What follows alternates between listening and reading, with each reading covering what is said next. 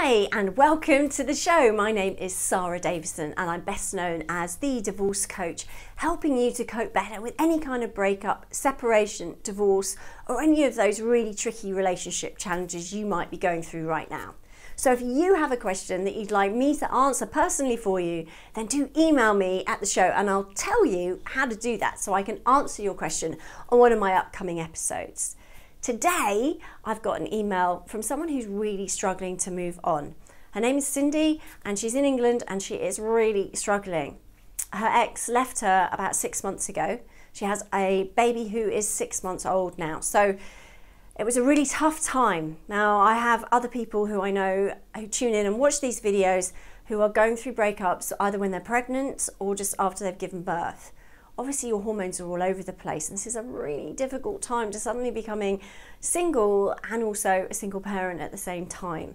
Now I know it can be super daunting, and I actually have one of my coaches who's in training with me right now to become a breakup and divorce coach practitioner who went through this herself. Her name's Holly and her boyfriend left her when she was pregnant.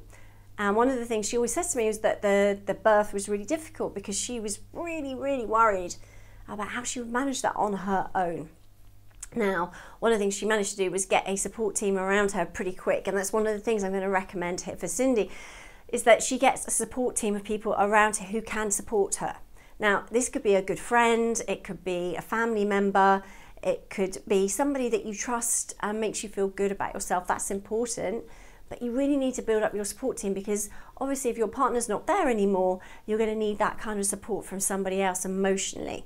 So who can you find to step in a little bit into that role? Not obviously full time, but maybe it's 2 or 3 people. Maybe you can share and spread out the different things between maybe 2 or 3 friends or 2 or 3 family members who can step up and be there for you. You know, going through this on your own is going to be tough, so get the support in the local community as well. I would go to your local GP, I would find out what support is available for you and tell people so that they can put things in place for you or at least point you in the right direction. Okay, we want to build up a support team around you so you don't feel isolated and you don't feel alone. Now, Cindy's 6 months on down that line, her partner is no longer there and she is very upset about it. And obviously she can't do that much because she's tied to the house with a small baby. Now, one of the things I would recommend is that you try and get out a little bit, Cindy. Now, my son now is 10, but one of the things I used to do when he was a baby was take him out to the park. Now, not only was that good for him, it was very good for me too, because actually just getting out and about, walking, changes your physiology, changes the way your body's moving.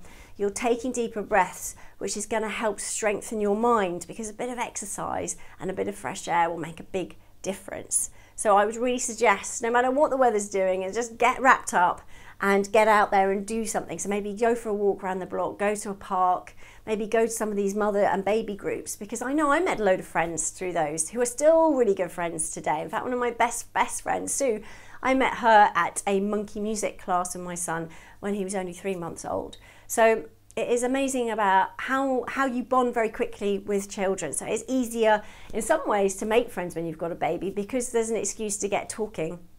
And it breaks down some of those barriers that maybe you can't overcome if you don't have kids. So that's one way to get out and about and start moving. And then you'll find that you start to network and you build new friendships that are important. Also, if you're still in touch with midwives, then it's important to talk to them as well about what you're going through because they will be seeing other people in your situation.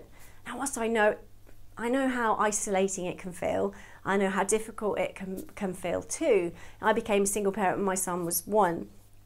And yeah, it can be very overwhelming trying to figure out how you're going to cope with that responsibility. And it is a big responsibility, obviously. So networking with those people in your community that can support you, reaching out for help is really important. Don't be afraid to ask for help. There are a lot of people there that are there to help people. And when asked, they are really super happy to get involved and help and support you. And there are services out there to support too. There also might be a local charity who could get involved and help you too. So there are lots of things. I know it can be tough, but actually having a baby is a great motivation because you have to get up every morning, probably throughout the night as well, right? So if you have to get up, you have to put one foot in front of the other, you have to keep going because your baby needs you to. So in some ways it's a great motivation, and I found quite often when I was really devastated going through the throes of a really tough breakup, actually the fact that I had to get up, I had to get dressed because I had to take my son out and do things, actually gave me more of a purpose and made me stronger. So actually it can be a positive thing. So, and also when you're networking, you're out meeting more people, you open more doors, you don't know who you're going to meet. So be open, smile, get out there and talk to people, be open to talking to people, and don't be afraid to ask for help. So I hope that's helped, Cindy, I really do. If you do have a question that you want me to answer for you, then do email me at sarah@sarahdavidson.com. In the subject heading, if you put Sarah TV so I can see that email and I make sure that I include it in one of my upcoming episodes, I will answer it for you, I will get back to you, and I will do my best to help. If you like the channel, if you like the video, please like, please subscribe, and I look forward to seeing you in my next episode. Have a great day, guys. Mwah. Lots of love. Bye.